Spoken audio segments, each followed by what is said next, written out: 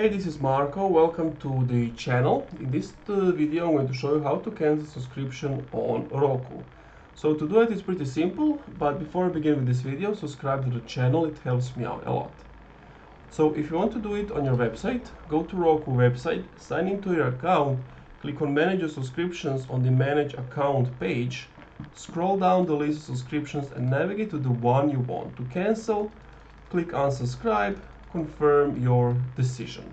If you want to do it via service provider website, go to the website of the streaming service you want to cancel, find the account settings, click and find cancel subscription or a similar option, and check your email for confirmation.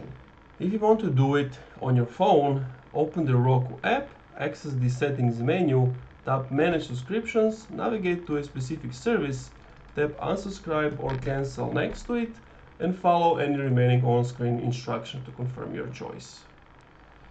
If you want to do it on Roku TV, press the home button on your remote, access the channel grid and find the service you want to cancel. Navigate to the service and use the star button on your remote. Choose Manage Subscriptions, click Cancel Subscriptions, confirm your choice and click Done. And that's it. Thank you for watching this video. If you enjoyed, leave a like, comment, subscribe.